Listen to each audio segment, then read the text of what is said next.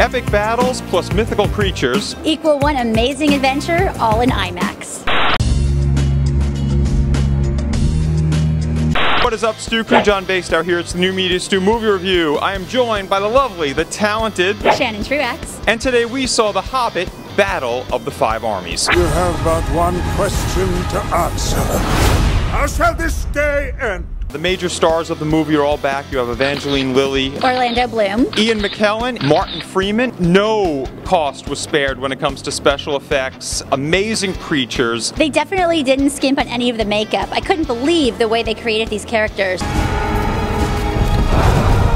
Diversity of creatures here. You have hobbits, dwarves, elves, Eagles, bears that get dropped by the eagles, rams. You have the orcs, goblins. There's something for everyone. It is a feast for the eyes. That's probably the best thing about this movie, I would say, is the visual adventure that you go on.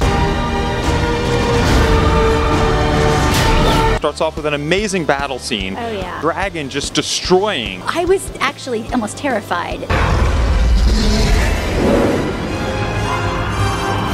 This basically turns into a battle of 5 different armies, and they're all trying to get control of the mountain. Now, what's inside the mountain is really precious. Others will now look to the mountain for its wealth, its position. There's a group of dwarves wanting to protect this treasure. The folks who had just lost their homes want a piece of that to help rebuild.